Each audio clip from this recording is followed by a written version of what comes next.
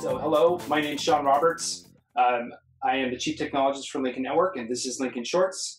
I have with me Tennessee Secretary of State Hargett. So this isn't applicable for your state, more so than other states that are like Washington, for instance, that you mentioned. They're voting mostly by mail or absentee.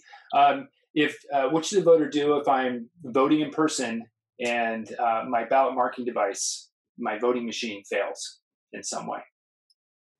You need to, before you do anything else, don't hit the vote button or anything. You need to tell the election official you're experiencing a problem right then and there. Okay. Don't leave the polls. Don't hit the vote button. Don't try and scan that ballot. If you believe that anything is wrong, before you cast that ballot, you need to be asking an election official for help, and do not leave until you're satisfied. Understood. Now, just to be clear, this may vary from county to county.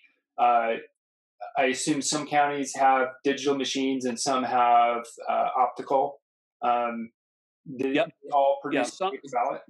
That's right. Some have the DREs. Some have what I guess, for lack of a better term, people are calling a hybrid machine that is a paper ballot, but you touch the device, it marks the ballot for you, and then that ballot's scanned. And then others, are similar to the old ACT or SAT test that you take, and you're bubbling in your ballot yourself, and then get that scanned. Right. So ultimately, in that situation, if the voter has already has the ballot in their hand and they're looking at it and they go, "Whoa, that's not who I voted for," or "I forgot how to take an SAT. I filled in 3 bubbles in the same question."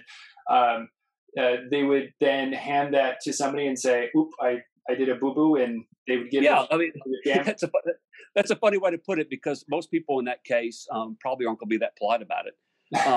But honestly, you need to tell the election official, "I made a mistake.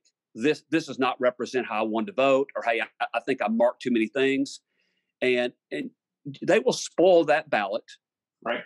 SPOIL, spoil that ballot, and then give you another ballot to replace that with, so that you can vote according to your wishes. But once again, once you scan that ballot, turn that ballot in, or you hit vote on that machine, you're done. Okay. Good enough. Okay, so that's very clear. So thank you for joining us. This has been Lincoln Shorts.